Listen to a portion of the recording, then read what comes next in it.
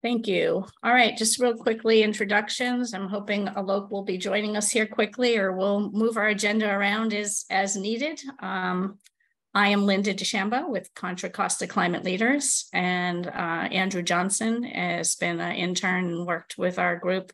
We call it 4CL, because that's a mouthful, Contra Costa County Climate Leaders. 4CL. Andrew's been with 4CL for a few years now. He's a UCLA grad, and he's an environmental consultant. And myself, I am an environmental scientist and a former mayor of Moraga. I did policy work. Actually, first I did bench work as a chemist in the environmental laboratories for many years. Then I did federal policy for the US EPA and retired from there after 21 years. And then I did local policy as a local mayor.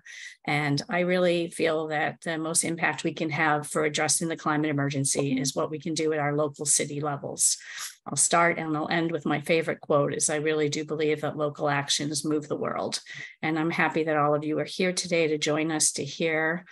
This organization was founded rather than run for any more terms as a local elected. I really found it was important to know what other cities were doing and sharing best practices. Something a lot of people don't realize is that small towns, you're a volunteer. I still went to work and commuted to San Francisco. I came home late at night to go to late night meetings. And how do you drive policy when you're really focused on police, fire, roads? So 4CL was formed to share best practices on what other cities are doing on important topics. And today's topic is on microgrids and backup energy storage. And we have some great examples of what cities are doing. Super important when cities are finding themselves down for a short period of time. How do they have a cooling center for their elderly and children? How do they keep their schools going? You know, Alok, if he joins us, we'll touch into some of that a little bit more. But this is really something interesting, and it's done in multiple ways. Some cities are truly off the grid as a microgrid. Some cities are just doing it as backup energy. And in most cases, and what we're promoting is that that's done by renewable energy as your backup source, not the old-fashioned gasoline. So that's what we're doing today. That's who I am, and founder of 4CL. I want to thank our sponsors. MCE is with us today and has been a big supporter of our work. MDRR, Mount Diablo Recovery and Recycling, has been a big supporter. Our fellow advocates, our Climate Reality, Fred is here with us, Wei Tai's here, and a bunch of other people are Climate Reality trained. We also have 350 Contra Costa. 350 is also like Climate Reality. It was started by Al Gore, is a national, and so is 350.org, started by Mil McKibben. We have our own Contra Costa group, and Greenbelt Alliance. I don't know if Victor made it on the line, but Victor's been a big supporter of ours. So with a lot of that kind of out of the way, and I've asked if there's still some people joining us. We've got 45 people, but we had 83 sign up. But if you haven't yet, and we'll save the chat, please introduce yourselves in the chat, just where you're from. And we're going to do a poll here. I think maybe we should go ahead with the poll. So we've got a question for everybody to know if you have a microgrid. And I guess it could also say, or battery backup storage, because you'll find that microgrid, a true microgrid, is being loosely defined. But if you, does your city have a microgrid and or backup storage? And the options are, if you know you do, if you know you don't, if you think you've got one in progress or something coming to your city soon, and if you just don't know, that you're here today to just find out, or maybe you're not, you're a city leader, but maybe not an elected or staff official. We have a mix here today of city leaders. Our name, Climate Leaders, is not us as the climate leaders. We are only a network. We consider the climate leaders all of you who are joining us today and who do work. Ideally, it's elected officials and city staff, but it's also a lot of advocates who take the time and effort to work with their cities, go to city meetings, and advocate for policy to reduce greenhouse gases and drive policy to address the climate crisis, the climate emergency that we're facing. So if anyone's having a problem seeing that, maybe put it in the chat, but I think all of you should have that up on your screen. Looks like 38 of us have responded so far. Give that a couple more minutes. Has Alok joined us yet? Don't see him. It looks like Tony sent him an updated link though, so that's good.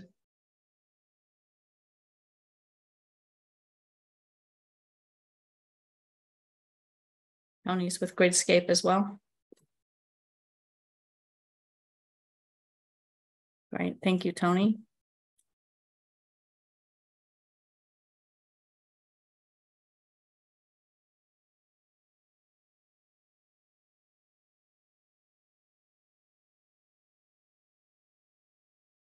Tony, I know Alok sent me this morning his PowerPoint presentation.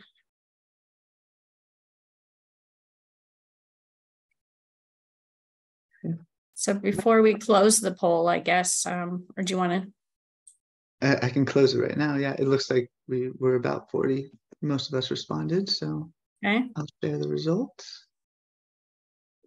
So I think maybe the one that got almost the most votes, that I don't know, maybe after this workshop today, you'll go back to your cities and try to find out what they're doing with it. Are they thinking about it? Do they have one in progress? Maybe it's a city like Fremont who put theirs on a microgrid years ago. Their fire stations in the city of Fremont are all on a microgrid, and they're actually looking at 8 more buildings. So perhaps the answer could be somewhere in between yes and yes, yes and in progress. Maybe some of the no's could turn to in progress. We're going to have a lot of good resources here and see what comes out from today. So that's pretty interesting. 41% do not have a microgrid yet. One of the things we do at Contra Costa Climate Leaders is to try to promote cutting edge technologies. One of the things we're going to hear a little bit more about today is funding and opportunities, perhaps barriers. Maybe in the past, we're going to hear, I think, from Rossmore. I don't know if Moraga's going to chime in, but other cities that have tried to do this or pass it have just not gone through the process yet. Maybe all that will change. So anyway, thank you for that introductory poll. And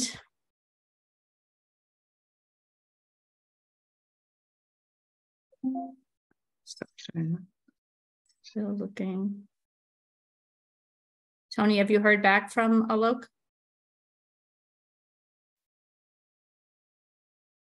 Can we promote or unmute Tony for a minute, because he might have a better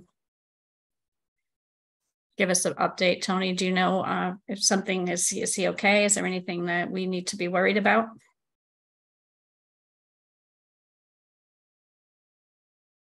Tony, your speaker should be on. Yeah, you should be.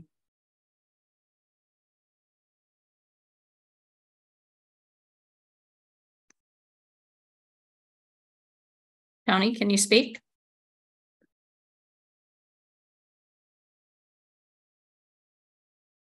That's okay. Maybe we have Sebastian go with his presentation while we wait, or? Well, that's what I'm thinking, or I think I might encourage Brendan to. So okay. Brendan is with the Contra Costa County. So we have an interesting county in Contra Costa. We have 19 cities, and then we have the county. In some cases, in some counties, we really find that the counties really act as an umbrella for other cities, and a lot of them are well funded with franchise fees and things. But we have a small but robust group here in our Contra Costa County, and often they struggle with the same local government issues, politics, funding that our 19 cities do. But I've asked Brendan to join us and give us a quick update on what is going on at the county level. So, and maybe you can even touch on Jody London is our sustainability director, and your role, Brendan. And why don't you just give us 3 to 5 minutes of what's going on in the county, specifically if microgrids are being considered. So the county has a board of supervisors that Brendan and his team reports to as the decision makers. Great. Good afternoon, everybody. My name is Brendan Havener-Doughton. I'm the energy manager for Contra Costa County Public Works. I'm in the Capital Projects Division. Most of my scope of work is focused inward on county operations and infrastructure. So I do get to be community facing from now and again, and I work closely with our sustainability team, which is in the Department of Conservation and Development, led by Jody London. So my scope of work really involves distributed energy resources for the most part. We have 5 pillars to that DER plan. We've got our general energy efficiency upgrades, demand response, battery storage, solar and renewables, and EV charging. Currently, my priority project that's funded is the EV charging piece. The county has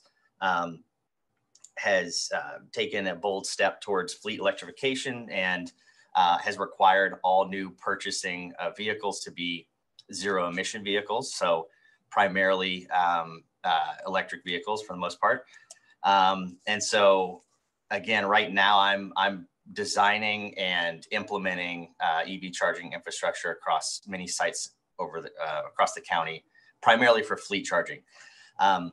One opportunity, we do have 3 500 kW batteries installed and energized right now across the county at our facilities. And we have a 4th that is going in Richmond, at the West County Detention Facility, where we are essentially going to be installing a microgrid. It's going to be providing dedicated backup power to a bank of EV chargers. So we're able to kind of leverage the fact that we've been investing in charging infrastructure, and we have an outstanding incentive from the SCHIP program that maybe some of you are familiar with, to do another 500 kW battery to back up about probably 4 or 5 circuits that are going to have maybe 16 ports, charging ports on. In terms of power sharing, we're going to have multiple ports on fewer circuits. And I can talk a little bit about that. But essentially, it's a pretty cool project where we'll have EV charging, that's grid independent if there were to be some type of outage, and that would be serving primarily fleet vehicles in the sheriff's office. So, some of their non-emergency response vehicles, but as they start to purchase Code 3 emergency response electric vehicles, we would have, the infrastructure will be there for them to charge, independent of the grid. And so it's a nice little case study to come as we look at kind of this being our first, microgrid, if you will. The other 3 battery projects are essentially just doing energy arbitrage and peak demand shaving. And so, in other words, they're just optimizing our utility bill. There's no dedicated backup for these batteries or circuits that they're providing backup to. So I do think that's it was an epiphany for me at one point, that, once, even though we have batteries in some cases, they're not always providing the backup. That's an extra added element of a project design that certainly Gridscape can talk to talk about that. The county, and the installation of these 3 batteries were prior to my joining the county, but frankly, they were paid for in full through the SCHIP program, and so I think it was easy to say yes. But when you look at that cost and the relative benefit, and a lot of it comes in the form of resiliency, it still is pretty, dramatically high. And so I'm impressed to learn that there are some public agencies that are coming out of pocket for batteries. But I think it's a lot of times when the resiliency case is pretty, or the value of resiliency is pretty high or they need that resiliency for something really critical. So anyhow, that's just a snapshot of the county. We're working to really make progress on all of our distributed energy resources and integrate them to the fullest extent to help with grid capacity, grid stability, and then also doing our best to reduce emissions. Great, thank you, Brendan. I'm happy to report that Alok is here and has joined us. I do see a couple questions popping up in the chat. Honestly, we don't have a ton of time. I'll be honest, the way we've set this up, elected officials and city staff are super busy. We try to do this fast, furious, but when we're done, you know where to reach Brendan, and you'll know where to reach other folks. At the end of the day, I will send out not only the recording, but a fact sheet with everybody's information. So I think we have Alok on the phone, and we're going to do a little hybrid here because we're having technical difficulties, and I have his PDF, so it might look a little odd, but I think we're going to make this work. So Alok, can you hear us? Can we hear you? Thank you so much. Yeah. All right, so we'll go through this in old school. You just tell me next, and I'll move to the next slide, and we'll make this work. By the way, Alok Singhania's bio is in your materials, and like I said, the goal for today is to make sure you have so much information you know where to go next to get your answers. So go ahead. Hi, can everyone hear me? Hello? Yes, we can. Oh, okay. Just making sure. I'm so sorry. I'm having a technical difficulty. I've got into this endless loop where I'm trying to sign in, and I say sign in, and it keeps telling me register again, and then it keeps going back and forth. So, Linda, you're going to see maybe 8 registration requests from me. Okay, and I don't know if you have your own PowerPoint in front of you, but I've got it open on page 1. I do. So I will talk about it. So on the first slide, you have a link called Gridscape Case Studies link. If you click on it whenever you want to, it'll show you some of the material that Gridscape has on various cities, and I'll leave it at that. If you go to that first slide, second slide, I think. Yep, background. And so this particular slide is, you already know about it, that we have all sorts of energy laws and mandates to move towards clean energy, and a microgrid is an attempt to meet those laws and mandates. If you go to the next slide. Again, I wanted to set the stage up as to sort of how the power grid is set up today, and how we think it's going to happen over the next 20, 25 years. If you think about it, for the last 100 years, the grid is really a one-way flow of electricity. You have a whole bunch of power plants, and you have transmission lines, and you have distribution lines, and then through which you get your energy. It worked really well for the longest period because A, you couldn't produce energy at a local site, and B, that's how things were done, and there was really no need to change it. But as we move towards, there's a bit of a problem with that, and as you know, the problem is that the transmission line then becomes a point of failure. If a particular power plant is off, or the transmission line has to be shut off for any reason, whether it's fire threats or earthquake or any other reason, then you're not going to get power for the entire sector that supports it. So moving forward, what we think things need to happen is we need to have a distributed power generation grid where you have a bunch of local power generation, a bunch of power plants, and they are connected to each other, and they sort of work in tandem with each other to make the grid stable and have power available to everyone 24/7. So if you go to the next slide. Yeah.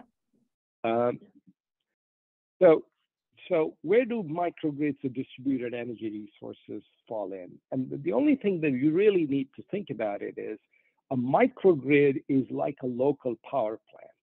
It's a local power plant for your site.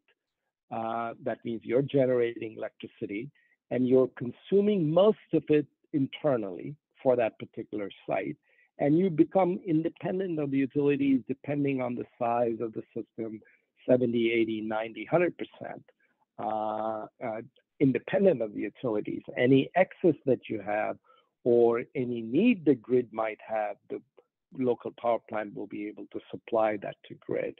So that's really is sort of the basic concept behind microgrid, is ability to have power independent of the utilities. You're still connected to it. So when it's raining a lot, then you can still get power from it. But by and large, you're independent from it. And when the grid needs power, like for example, extreme heat times or peak times, you can provide power to that. If you go to the next slide. Yep. So again, I already talked about it, so I won't spend too much time on it. But essentially, think of microgrids as a smart energy management for your site and a local power plant, and that's sort of adds to the concept we talked about. Let's go to the next slide. So why do critical facilities need microgrid? First, critical facilities by definition need power all the time. If you're running a fire station, or you're a police station, or emergency center, or you want to provide shelter during earthquake or extreme heat or power failure events, you really need power at that time. Currently, people use diesel gensets as a backup, which is fine. A, it's highly polluting. B, you may not get diesel when you need it. If there's an earthquake and the diesel supplies are cut off, what are you going to do? You won't be able to use the diesel genset. So the solution really is, in some ways, as I described earlier, that what you want is a local sustainable power plant that gives you backup during the disruption. So that is a main goal of a microgrid, apart from making you independent of the utilities. Most of the time is to provide power when the power is out. And then the diesel gensets, if you have them, become backup to backup, and you mostly won't even need it. If you go to the next slide. I think this is the one that starts with duck and dragon curve. No, the next slide says, what is microgrid? You don't have that? Yep. Sorry, okay. So I talked about microgrid, but what is in a microgrid? So microgrid, in a very simple way, is some sort of local power generation. Mostly solar, but it can be wind. It actually can be generator. If you have a site that's not connected to utilities at all, and you cannot get solar or wind, then you can actually put a generator, maybe a hydrogen power generator at some point in time in life. And then you have a battery storage system, and you have a bunch of very smart software. And lastly, what it needs is ability to disconnect from the grid. And the reason why you need ability to disconnect from the grid is, if power is out and you're not disconnected from the grid, then you have to shut your entire system down. That has to do with backflow of the electricity. So microgrids are very, very simple: power generation, a storage system, some smart software, and ability to disconnect from the grid when power is out and connect it back to the grid when power is back on. Go to the next slide. So microgrid, in some ways, is sort of sits in the middle of all your load needs, whether the loads are EV fleet loads, or it's the load that you have for the building. Of course, it's connected to the utility so that you can get power in case renewable energy power fails, and you don't have and you don't have any ability to run the diesel genset, and utility is on, then you want to be able to take it from the utility. For example, if you have 7 days of rain and you're not producing enough solar, then you're still dependent on the utility for that. But hopefully your dependence on the utility is no more than 5 or 10% of the entire usage that you have throughout the year. Go to the next slide. Linda, are we taking questions from people, or let me just go through, or I'll just go through your presentation. Okay, all right. So a quick note about Gridscape. We are one of the largest microgrid provider, renewable energy microgrid provider in California. We have about 65 of these microgrids either deployed or in contract to deploy.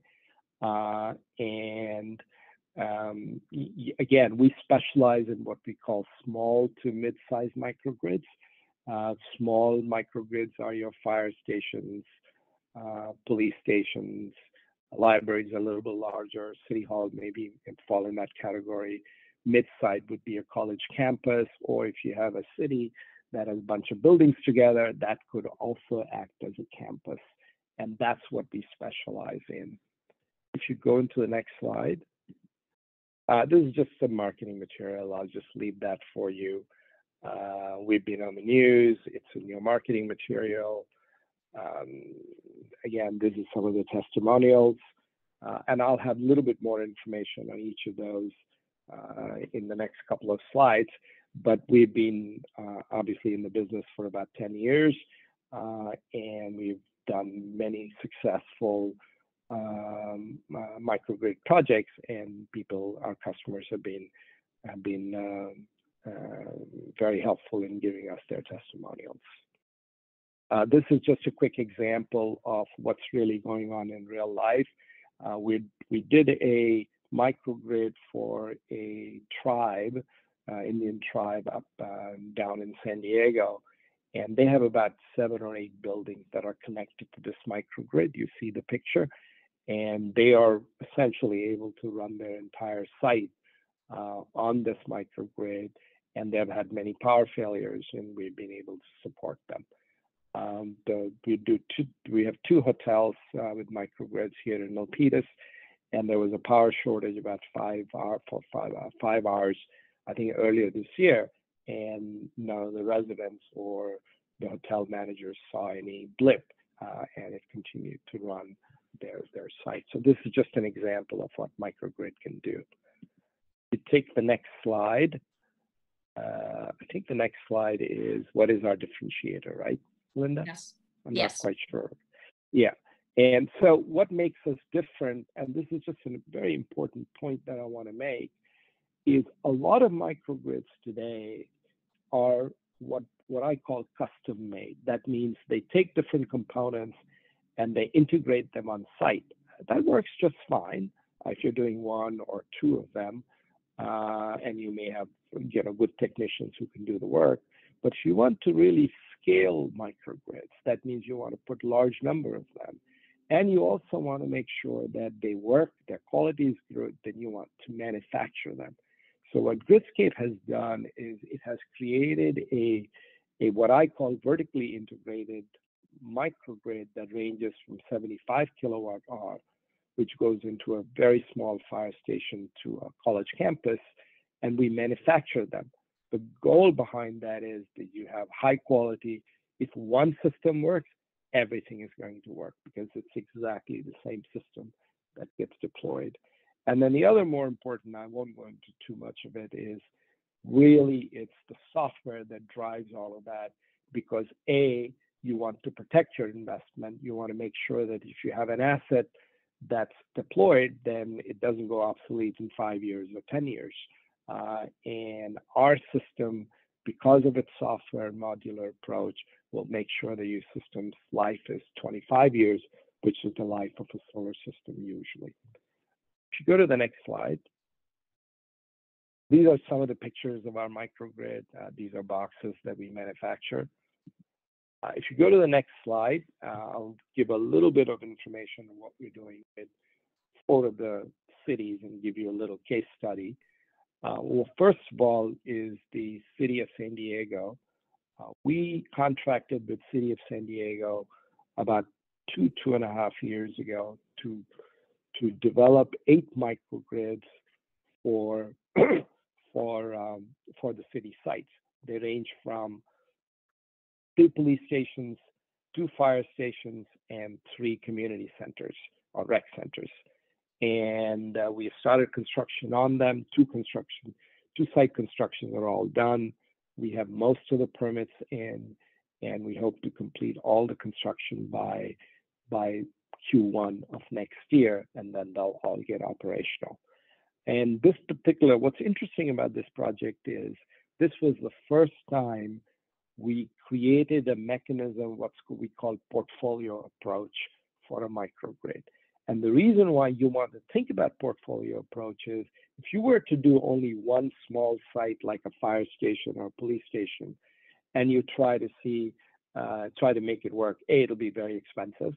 And B, if you were to get it to try to finance it, you won't be able to find any takers in the market, because most financing companies who want to finance, they want to finance projects that are worth at least $2 or $3 million. And so using a portfolio approach, we were able to make this project about $5 million, little $5.5 million. And it's spread across 8 sites. The total combined solar is 960 kilowatt and about 2.1 megawatt hours of battery system. And again, it's spread across 8 sites. The smallest site, which is a fire station, has maybe 50 kilowatt hours of solar and about 120 kilowatt hour of battery system, and the largest ones are several hundred kilowatt of solar and several hundred kilowatt hour of battery system. But they all behave the same way. And what's interesting about this particular project is that it will save, and this number 6 million was actually calculated 2 or 3 years ago, and unfortunately SDG electricity rates have gone up significantly. So the avoided cost now, or the savings, total savings, is now really upwards of $8 million over 8 sites. So there's substantial reduction in cost when you deploy these microgrids. And of course, you get the benefit of resiliency as well as benefits of climate action plan. If you go to the next slide. This is the project that we did for City of Fremont. And this has been in operation for about 5 years. And this one was originally funded by CEC grant of $1.8 million. And then Gridscape put in $600K of match funding to make this work. And these fire stations, Fire Station 11, 6, and 7, are essentially similar size, 50, 60 kilowatt of solar and 120 kilowatt hour of battery systems, microgrid systems. And the savings has been substantial for Fremont. It exceeded their expectation. These sites mostly run on power produced by the microgrid. Now, this one is unique in the sense that this was one of the first ones that we did, and these were one of the first small-size microgrids in California itself. And of course, this was made possible because of the grant from CEC, because cost of these microgrids at that time was substantial. The cost now for the same site has been reduced by almost 50 or 60%, or sometimes even more. If you go to the next slide. This is a project that we have installed our microgrid box. This is our latest design of the box, and we're just waiting for one of the switches to be installed. And this I'm sorry, Alok, can I catch up with you? Are we on Hayward or Fontana? Oh, I'm sorry, this was Hayward. Okay, thank you, sorry.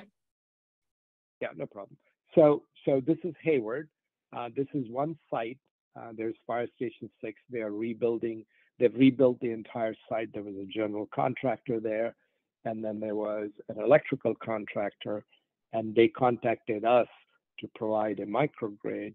And this was interesting in the sense that the space limitation was significant. So we had to redo the design of our system to fit within the space that existed there.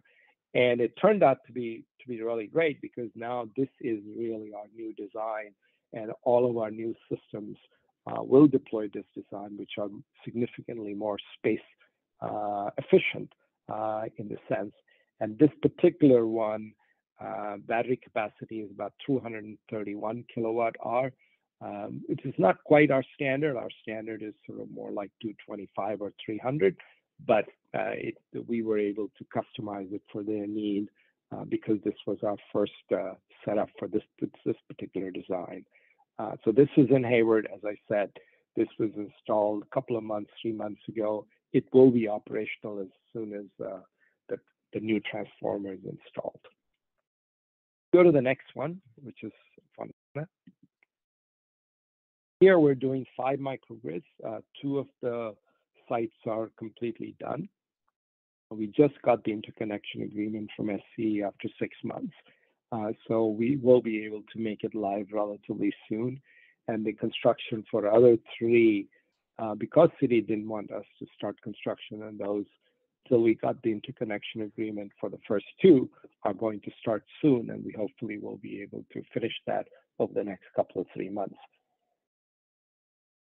These are at City Hall, police headquarters, community centers, PWD, and community service center. This one doesn't have any fire station, but it has everything else. And again, this design that you see is a slightly previous design. And so as you can see, we keep making modifications to our boxes to make it more efficient and from a space perspective and from a look perspective. Go to the next slide. This is SBBMI. This is the microgrid tribe that I talked about in San Diego. I already talked a little bit about it, but this was funded by DOE completely.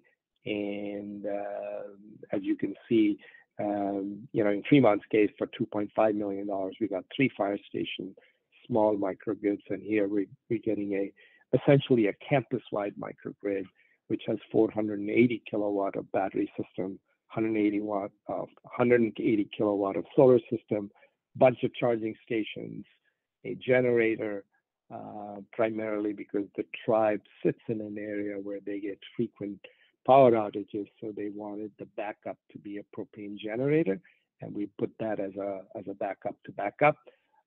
They're saving almost $80,000 a year, and of course, they're meeting their climate action goal and providing EV charging. One of the things that tribe, and when we went out, we had an inauguration tour a couple of months ago, and one of the interesting things they talked about, because now they have EV charging there, all their staff have started to buy EVs, and some of the residents are now saying, "Oh, I think I can buy EV as well because I can charge it free at the charging station that's provided by this system." Go to the next slide.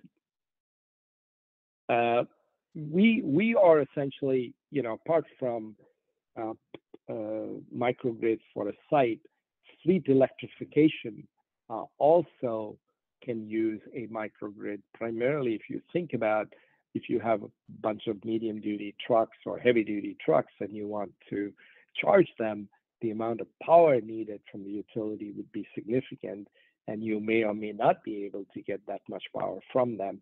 So our microgrid really does exactly the same thing. It makes you independent from the utility as much as possible and allows you to do fleet charging. If you go to the next slide, I think I already talked about it. The only thing I want to talk about here is that our boxes have fire suppression, gas detection, and it meets all the open standards and all the fire station standards, just to make sure that everything is safe and it works properly. If you go to the next slide, as part of our microgrid, we provide what we call a dashboard.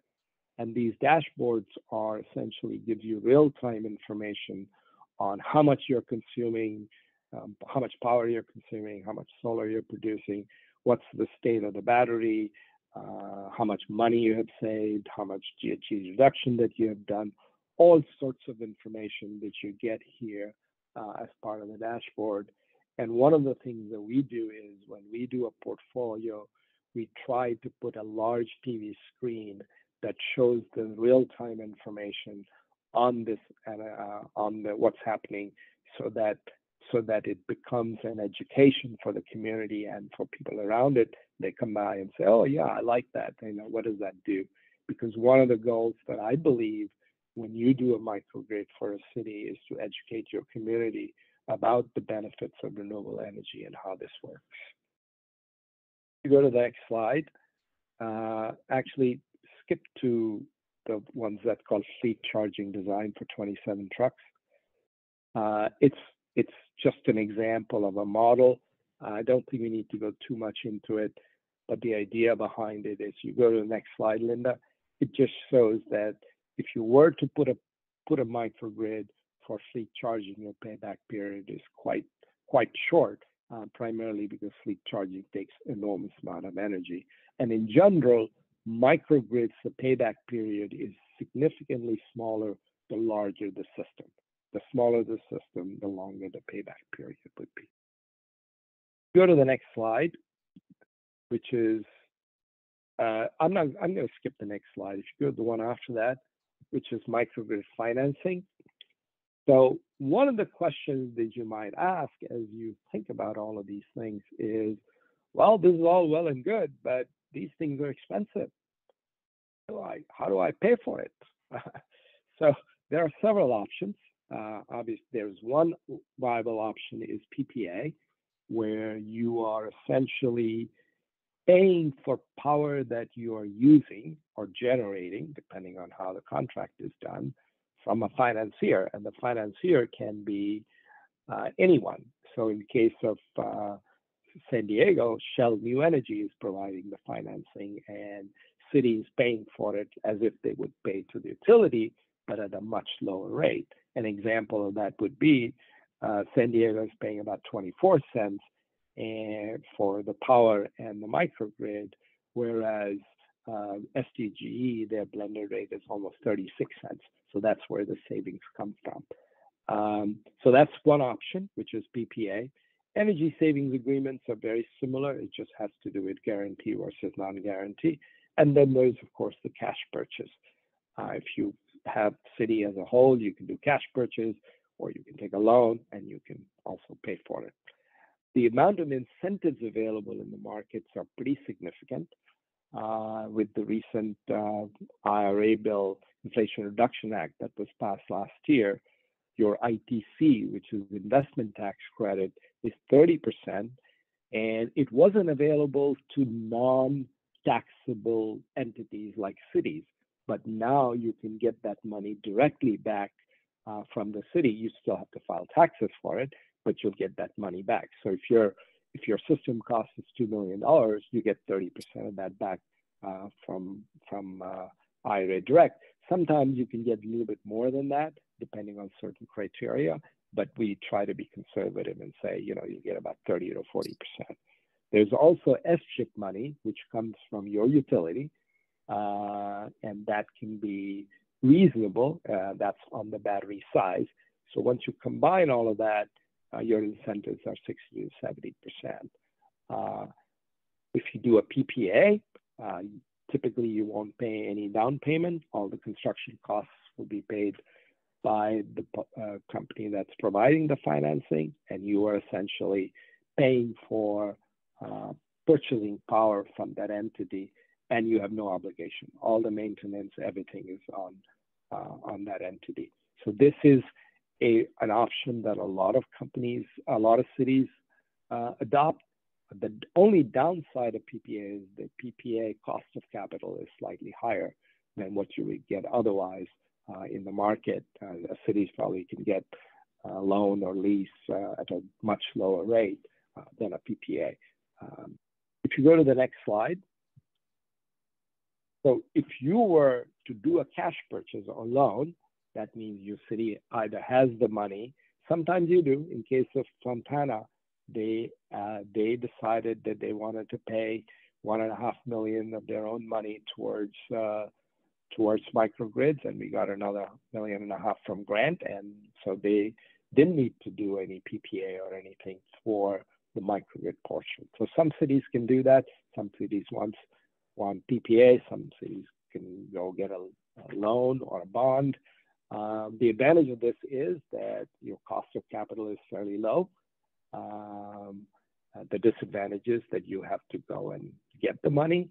You have to do the administration of it, and operation and maintenance.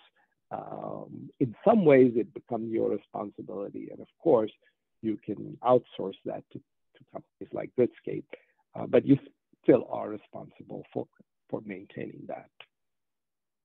So that's all I have. And I'll Great, thank you, Alok. I appreciate that. I can't believe we actually pulled that off with technology. Though we are behind schedule, and Chanel is on a tight schedule. And our real goal, folks, is not to answer all the questions. I see a lot of really great questions coming up. We're going to share this power presentation to you in the end, but we want to take Chanel's time so she can get back to her work with Congressman DeSaulnier and our sponsor, Sebastian Kahn at MCE.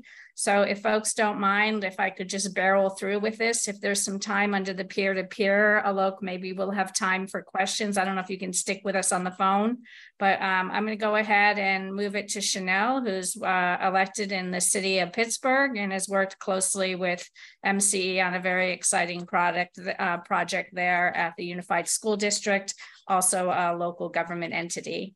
Go ahead, Chanel. Thank you for waiting. Definitely. Thank you. And good afternoon, everyone.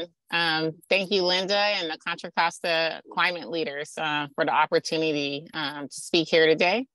My name is Chanel Scales Preston. I'm the mayor of the city of Pittsburgh, and I also serve as the chair of MCE Board of Directors. For those of you that may not be familiar with MCE, MCE is a local nonprofit community choice program that provides renewable electricity to over 370,000 residents, businesses throughout Contra Costa County.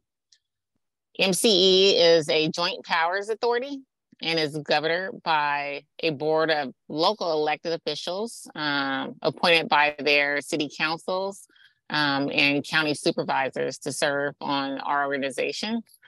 I serve as MCE's board because I believe in local decision-making is the way to achieving energy equality and equity. Community choice equips cities to develop, tailor, and fund renewable energy and sustainability initiatives to create their unique needs and priorities. As the chair, I've been able to work with my colleagues to foster greater environmental and economic benefits in our communities, where we can make a meaningful impact at the local level. I'm excited to be here today because this workshop aligns with a recurring theme that policymakers like me often encounter in communities, the importance of reliability and energy resilience. Community choice energy providers like MCE are uniquely equipped to address these types of issues. At MCE, we're investing heavily in new technologies that support a healthy electric grid and address energy equity, particularly in the state designated low income and disadvantaged communities. At this time, I would like to turn it over to Sebastian Kahn. He's our Senior Community Development Manager at MCE. Sebastian will give us an overview of a few exciting initiatives we are working on at MCE and how our agency is moving us towards a clean future. Sebastian? Thank you so much, Mayor Scales Preston. Just wanted to check with Linda and the group. Can you see my screen okay? Yes. Great. And are you seeing it in presenter view? Can you see my notes at all? Nope, full screen. Everything's good. Perfect. Perfect. Well, thank you again, Mayor Scales Preston, and thank you to Contra Costa County Climate Leaders for the opportunity to be here today. I see a number of members of the MCE board on this call, so wanted to acknowledge Mayor Murphy from Pinole, who's joined us, former MCE Director Onoda from Moraga.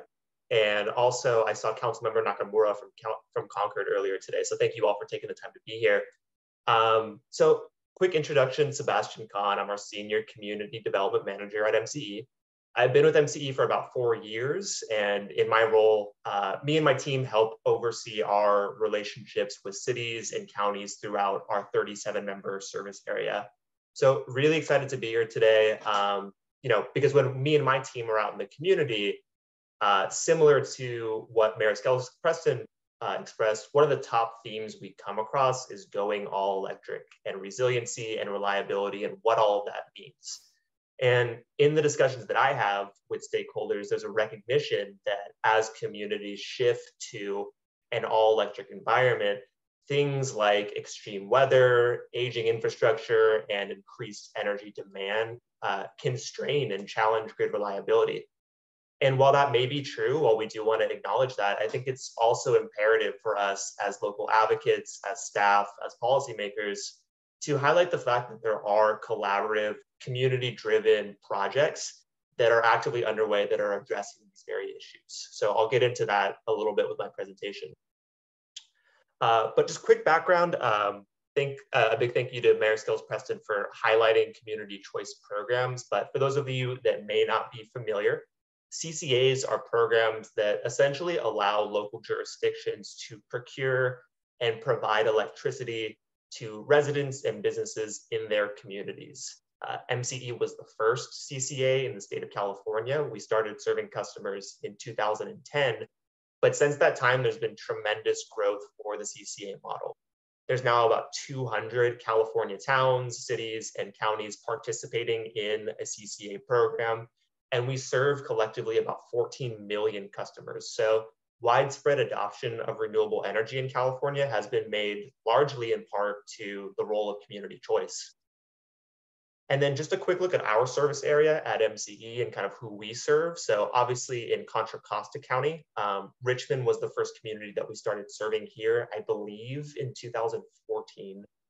And we've expanded to a majority of the Contra Costa cities as well, in addition to Solano County, Napa County, and of course Marin. About 580,000 customer accounts in total. And ultimately, the folks that are being served by MCE equates to about 1.5 million people throughout the Bay Area.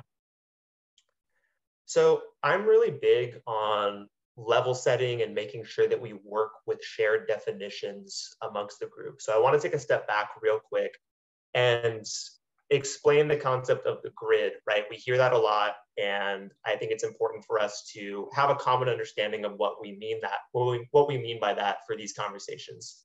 So we can all think of the grid like a large interconnected system that brings electricity from where it's made all the way to your home or business. And it has a few important points. The first on the far left-hand side of the screen here is what MCE is responsible for. It's the electricity generation. So you can think of this as the source of the power. And these are things essentially like factories that make electricity. You can think of solar plants, wind farms, and again, this is the source of the generation, where the power is actually coming from. There's also transmission and distribution, kind of how the energy travels across the grid through infrastructure that's primarily managed, at least in the Bay Area, by PG&E. So PG&E is still involved. They're responsible for transmission and distribution. And the end case here is that for the electricity user with a CCA model of energy, you have a choice of where your energy is being generated from. You can choose PG&E if you'd like, but MCE and Community Choice oftentimes offer a more renewable energy product for you at cost competitive rates. So this is the grid in its essence. And when we talk about grid reliability, having that shared understanding of the grid is so important because it helps us as local government staff and advocates communicate better to our stakeholders. So why grid reliability matters? Grid reliability really refers to how likely the network is to work normally at any given time. It's all about how well the electrical system is performing. So understanding the electric grid empowers community organizations and local government to ensure uninterrupted essential services. prepare for and manage power disruptions, and partner with organizations like MCE to help get the message out. So what I really want to highlight today in the next part of the presentation, and building off of these themes, are three pivotal aspects of energy management that we've heard a little bit about today already. Demand response is a big one. We heard some of that from Brendan. Energy storage, we heard from Olak.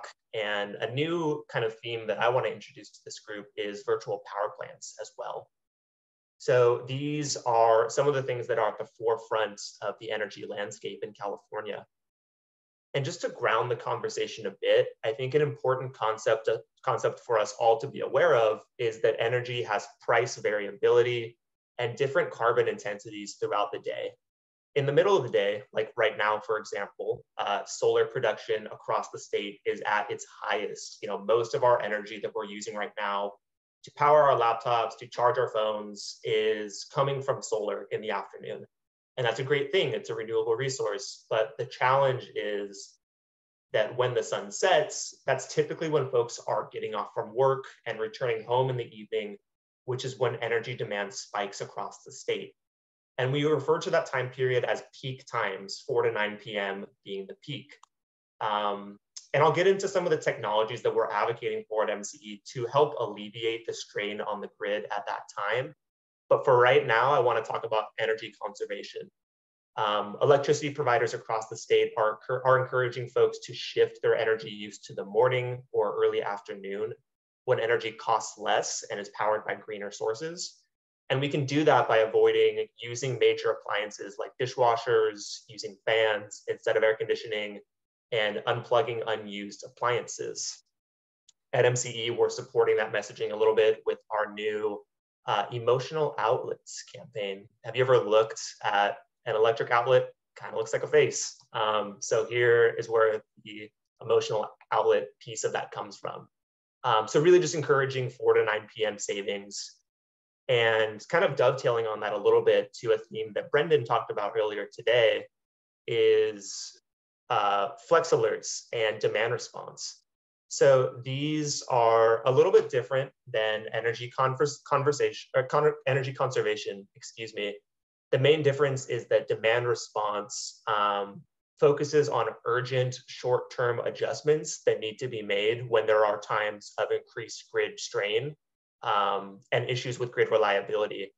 So when the state of California calls for a flex alert, that's an emergency situation where folks need to conserve energy to maintain reliability for the grid. And if you all remember correctly, in September of last year, around this time, there was a 9-day period where we had flex alerts throughout the state of California.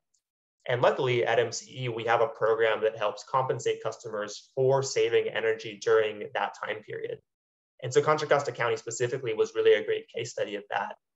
We worked with Brendan and his team to really identify what were the most highest energy consuming buildings and how can we make small tweaks in their operations to ensure that not only the customer can save some money during those 4 to 9 p.m. windows, but that we can also increase grid reliability. So all in all, over that 9-day period, through compensation from MCE as part of our program, the county was able to earn over $15,000 in incentives on top of an additional $3,000 in bill savings that they used by moving their energy use outside of those 4 to 9 p.m. windows. So demand response is a great tool in the toolbox, and another technology that's received a lot of increased attention is battery storage. So batteries do a few useful things, as we've heard about from Alok today. They enable daily peak load management. And what that means is that batteries are able to store excess energy during low demand periods in the middle of the day when the sun is shining, and releasing it during peak demand from 4 to 9 p.m. Batteries also serve as crucial backup power during grid outages, like a PSPS event, for example, ensuring continuity for essential services at hospitals, community facilities, and schools. And one item that's not listed here that I think is crucial is that battery systems empower community facilities to become more energy independent and reduce reliance on the grid. Batteries are called distributed energy resources, which we talked a little bit about today. But to break it down just a little bit more, that term really allows for people to make their own electricity on site instead of getting it from a big power plant. And distributed energy resources like batteries are allowing customers to have more control and autonomy over their energy needs. That's important because it results in cost savings for the customer, ensures continuity of operations during a grid outage, and supports a cleaner grid overall. So just to give kind of a local perspective on this, I do want to give a quick case study of what MCE has been working on with Pittsburgh Unified School District. This is a solar plus storage pilot program, which provides backup battery storage to critical community facilities. And the goal with MCE's energy storage program has been to develop and implement dispatchable behind-the-meter battery energy storage systems in partnership with customers, and really prioritizing those in state-designated low-income and disadvantaged communities.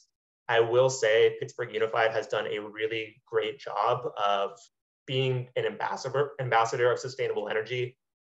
They've installed energy storage at 10 campuses throughout their school districts.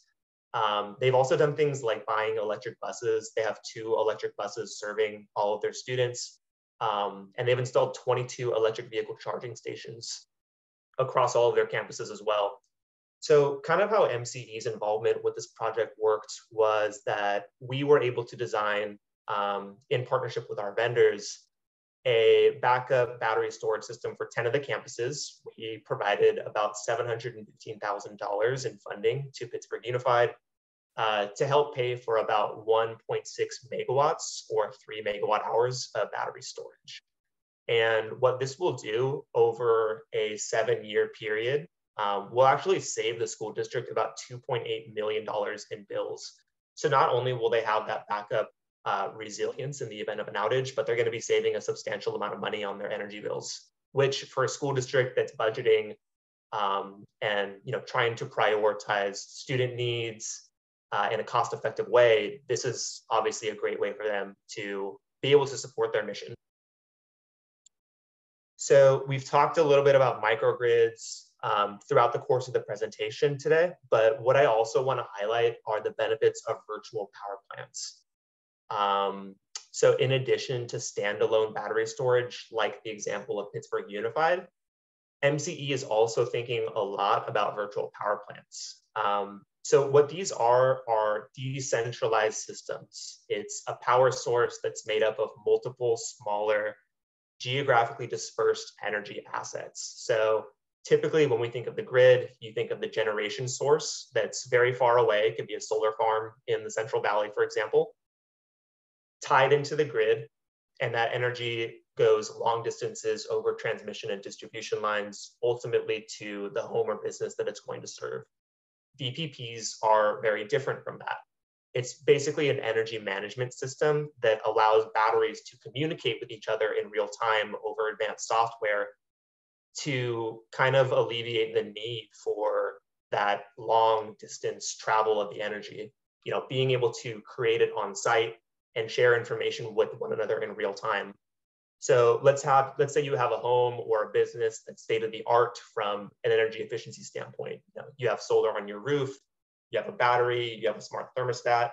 That's great, but that facility is only one home. So the idea with virtual power plants is that how do we get these devices in people's homes to communicate and collaborate with one another to manage peak loads and dispatch power to the grid during flex alerts or PSPS events when the need, without that need for new capital infrastructure interconnecting all of those facilities.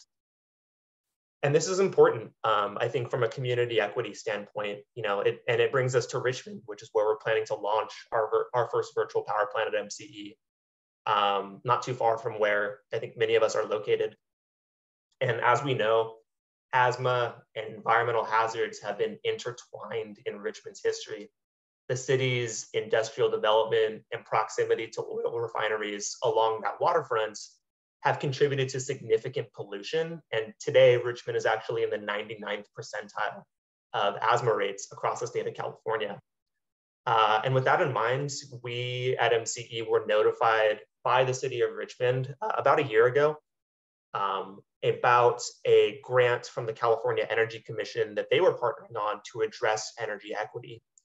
And so by coupling a couple different funding streams, we're hoping to build out a virtual power plant in Richmond to give folks more access to renewable energy options, but also benefiting the air quality in Richmond, California, which we think is so important. A key tenet of this program is focusing on zero net carbon homes, both for existing residences and for first-time low-income home buyers. So in addition to the Energy Commission grant that I mentioned, the City of Richmond, in partnership with the Richmond Community Foundation, has an existing program made possible by a social impact bond that rehabilitates abandoned properties and promotes local homeownership. And so this bond is being used to actually acquire abandoned homes at auction. And once that happens, income eligible families are able to purchase homes at below market rate.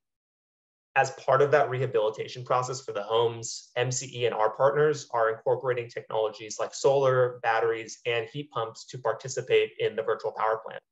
So not only are low-income families able to purchase a home and build that generational wealth through the home itself, the value of the home is also increased because of the new energy efficient technologies, which is fantastic because it boosts home value and addresses energy equity at the same time. And by involving these homes in a virtual power plant, we shift from a mode of passive energy consumption under the traditional power plant model to reducing energy costs because all of that energy is being generated on site, particularly during peak hours, and addressing some of the energy burdens that these families might see at the outset. So yeah, that's one of the couples that recently purchased one of these homes. So a big congratulations to the new homeowners. And so our goal with the VPP in 2025 is a collective 1.5 megawatts of flexible load, a megawatt of solar, and 2 megawatt hours of behind the meter energy storage. And our goal eventually is to grow this to all 4 of MCE counties, offering that same value to about 63,000 customers in the long term. And what we're interested too is to allow for these systems to join California's energy marketplace to buy and sell electricity services like any other participant, like a solar farm or a peaker plant, just like they would sell their energy to electricity providers. Also, we're interested in maintaining that relationship to our customers, and our intent is to compensate customers for their participation in the VPP through on-bill credit structures. So just one kind of innovative way that we're thinking about reliability at MCE. And that concludes the presentation for today. I'm not sure if we have time for questions, but happy to answer any if they come up. Well, we've got a whole lot of questions is the problem. And I see Alok managed to join us. We can see your handsome face now. But what I'm thinking is Alok, Chanel, Brendan, if you're still with us, Sebastian, if you could put your contact info in the chat. In a weird way, I'm not going to apologize. My goal for this is for people like myself, a former mayor, and a few people on this call today who, they've got a busy schedule and maybe they're going to look at this later when it shows up on a city council agenda, and they'll go back to our website because all the materials will be there. But we've got some great questions. Van asking about municipal bonds can be used to finance. Jody's asking if we're the largest load served by MCE. I think we are, trying to figure out a little bit more for, are these going to support resilience hubs? Paul's asking about thermal energy. Carol Weed's asking about California legislation. You guys, we could be on this all day, but my goal is so that people can actually get back to work, get back to their busy days. So at the end of this, I will be handing out everyone's contact information. Chanel, Alok, Brendan, Sebastian, if you put your info in there, and if you see in the chat and want to answer some of those questions, we'll save the chat. But I'd love to, one of the things we've heard back, we've only got 10 more minutes, I try to end on time, is we've been doing these workshops since 2007, and everyone, we want to hear from our peers. We don't just want a presentation from Gridscape and MCE, and we want to hear from our peers. I was hoping Devin Murphy was with us, but I don't think, Devin, if you're there, can you raise your hand? Maybe he dropped off. I'll just say briefly, Devin Murphy's been a great champion in the city of Pinole. He's the 81st mayor of Pinole. He's taken his whole city team up for a field trip. They're going up to the Blue Lake Rancheria next month to actually go together to see what's going on up there. You know, I encourage you to, I wanted Devin to speak briefly about why he's championing such a move, but I think it's really important for folks to know who each other are. And hopefully the few people we still have left on this call, we had 48, we're down to 37, are feeling the love and getting to know each other and can get your questions asked. I actually would like to invite, we actually had, you know, a lot of people on this call are from Walnut Creek and from local advocates from Sustainable Rossmore, Sustainable Walnut Creek. I had asked Brad Waite, if you're still on with us, to they ran into some issues, and he's got a statement that a number of them have put together, and maybe later Sebastian, Alok, and others can answer, you know, how do we get past that? But Brad, if you're still there and want to kind of just tell us what we've got, movers and shakers. Rossmore is a senior community, and they're the type of community that would really benefit from this. But Brad, can you tell us a little bit, and then I'll, you know, keep it short, kind of like public comment. We're all familiar. Keep it to 1 or 2 minutes, and then maybe we can hear from a couple other people too. Great. Can you hear me, Linda? Yeah. Great. Those that don't know, Rossmore is a retirement community of almost 10,000 people in Walnut Creek on the Lafayette border. And in 2021, a group of about 40 Rossmore residents, led by Sustainable Rossmore, attempted to create a microgrid model that each of our 23 homeowners associations, ranging in size from 25 to 1,800 homes, could implement for the benefit of the residents. The concept was to build sufficient shared solar and battery capacity that the entire HOA could separate itself from the grid long enough to ride through a typical PG&E PSPS. We identified the technology necessary to accomplish this goal. We recruited a private equity company, which invested over $100,000 in our project, to devise a public-private partnership to fund the operation of such a system. We also devised a power purchase agreement model to pay for the system over 20 years at a price of about 20 cents a kilowatt hour. Unfortunately, in addition to political barriers within Rossmore, we also ran into regulatory barriers at the state level. The biggest barrier is that PG&E has a monopoly on selling electricity in Northern California. This means that the electricity generated from one homeowner's solar panels cannot be used to power their next door neighbor, and and neighbors cannot share a battery to store solar power. Again, remember, this was a couple of years ago. In order to accomplish our goals, we would like to we would have had to set up our own utility company, something an HOA is not allowed to do. However, a municipality can do this. Obviously, Palo Alto and Alameda are excellent local examples of municipalities that operate their own utility companies. And so it seems to us that the cities of Contra Costa County are to deliver resilient, renewable, and low-cost electric power to the residents, especially those like us in HOAs. They may have to take over operating the municipal electrical grids. And so, that's basically where we are. We'd love to revisit this, but hopefully things have changed since then. So again, we're not going to really have time to answer all these questions. I think connecting everybody is the most important thing. So I don't know. I'm sure some of you have some very quick responses to that, but you know, PG&E declined to join us today. I don't know what's going on, as we said, with California legislation, what's going on with new opportunities. You know, I'm sure even perhaps Igor, who's on here, has some thoughts on that, but I think I'm just going to have to rush us through because I really want people to end on time. Surely, if people want to stay on this afterwards, I'd encourage you to do that. I'll officially close the session as close to 2 as I can, stop the reporting, and then maybe if others, Brad, Alok is asking you to contact him.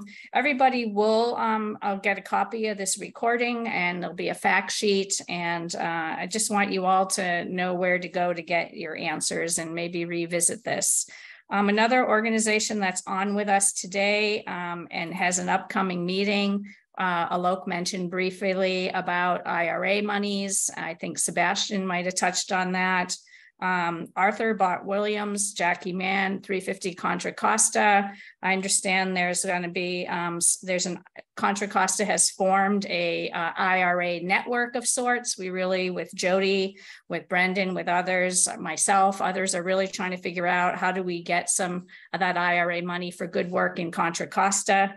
So if you're on there, Arthur, and just wanted to briefly, same thing, give 1 or 2 minutes. And then I don't know if Jackie or Marty want to tell us about I think their date is to be confirmed, but there is this IRA network in our county, in Contra Costa County. Certainly welcome. We've got cities far and wide, from Foster City, Santa Barbara, one of the Santas, sorry, San Diego, I think Santa Barbara. But we're trying to focus on Contra Costa. But Arthur, can you just give us a brief update? And maybe Jackie, I think, is on any finalization on the date for the next workshop. Sure. Can you hear me okay? Yes. Hi. Well, hi, my name is Arthur Bott Williams. My day job as Executive Director for Grid Alternatives Bay Area. And as Linda mentioned, I'm on the steering committee for this network for Contra Costa County around the IRA Inflation Reduction Act effort. Actually, if Marty was on the call, I would defer to her, but since you got me talking, I'll just go. We have a tentative date for this workshop. So there was a workshop meeting in April that brought together the 350 Contra Costa spearheaded and brought together just a really fascinating group of nonprofits, government agencies, small businesses, community organizers. And it was so successful that we are continuing it with what we're trying to be quarterly workshops. So the next one is scheduled for tentative schedule for November 9th, and it'll include a panel discussion that we're working through. And the topic of that discussion actually is how can we accelerate energy generation and storage in Contra Costa County, particularly in low-income environmental justice communities. So looking forward to that. Yeah, I think given the time constraint, I'll just stop there unless there's anything else I missed, Linda. What was the date for that? November 29th? November 9th. November 9th. Okay. Yes. Yes. Lisa, do you want to chime in on that briefly? Lisa's with 350 Contra Costa. Yes. So yeah, we'll be hopefully more information will be coming out in the next couple of weeks on that date and the event. It's going to be hosted at Rise in Richmond at the center there. It's face-to-face. We're hoping to get people from cities, from the county, from organizations, climate-based organizations, and community-based organizations. And as Arthur said, the focus area is going to be on, what can be done around microgrids and electrification and things like that. And we're also going to do some updates on the Inflation Reduction Act and where that's going. And if anybody wants to join the group that we've set up, it's the CCC and IRA network, we're calling it. And it's easy to join, just email me at lisa@350contracosta.org, and I can add you to the Google group, and I can add you to the information that's coming out. We don't bombard you with information, but as information is coming out, and we'll be sending out a more general email about the event as well. Thank you, Lisa. And I think you put that in the chat. We've got 3 more minutes. We actually have a couple of electeds from Concord before we close out. I always like to make sure, actually, we got a few electeds from other cities, but Concord had a great turnout here today. So I'm kind of curious, either from, I think the mayor, Laura Huffmeister's not here. I don't know, Carlin, if you're still with us, former recent past mayor. Is there anything Concord might want to share? I wondered if there was something exciting going on with microgrids in Concord and the Naval Weapons Station. And if I'm putting you on the spot, don't raise your hand. But if you think you might want to pipe in, go ahead and put your hand up and we can bring you up into panel statement. And while you're thinking if you might want to do that, somebody from Concord, I just want to again let folks know that all of the resources today are going to be in a one-page fact sheet. All of this has been recorded. It'll be on our YouTube channel as well as Facebook Live. I encourage you to follow us on Facebook. We've actually got daily posts where we're sharing best practices. We are actually looking to hire an intern. Our current person who's doing those daily Facebook posts is moving on if someone wants to do that. We have a scorecard, and Andrew, who's been our great host with the mostest over here, is our code writer, and he's got some really great things happening for us and possibly the other 9 counties. We're looking to share how our scorecard ranking cities might be applied beyond Contra Costa County and become a uniform across the way. So I encourage you to check out that. Andrew, you can put our website in the chat for us. But want to just keep moving that along, see how we can keep moving policy, you know, the Wall of Fame. We want to keep featuring all these best case study examples that we heard about some today. And sounds like some people are thank you, Sebastian, for joining us. And I'm not seeing Concord wants to dive in as politics go, and being a former elected official myself, you can't really make a statement you know, out in the public, but I'm excited that so many people came from so many different cities. Is there anybody else I missed that wants to make one last comment before I go ahead and close this up about something you're working on in your city? I was kind of excited to see West County Wastewater on. Is there anyone who'd like to raise their hand and just let us know if there's something exciting that that you're working on? Give that a minute. Do you see any hands at all out there, Andrew? If not, that's A-okay too. Like I said, as a former elected official as well, I'm just glad that we can provide this opportunity. I hope you've met some new people, made some new friends, got some new contacts. And, you know, we're in an emergency situation. We're all feeling the pressure from what we're under. And I think this was a very timely workshop, and I'm very excited to follow up. Carol, I do want to note that our Assemblywoman, Rebecca Bauer-Kahane, has a presentation on October 3rd. Carol, if you're still on, you might put that in the chat. Again, I think you posted it earlier. Just want to make sure that everybody's using all that we can for our resources. Apologies to the speakers that we got a little late, and apologies that we don't have a lot of time for Q&A, but it's exactly 2 p.m. And I'm going to officially close and stop the reporting. Carol, actually, did you want to speak or just put it in the chat? I see Carol Weed.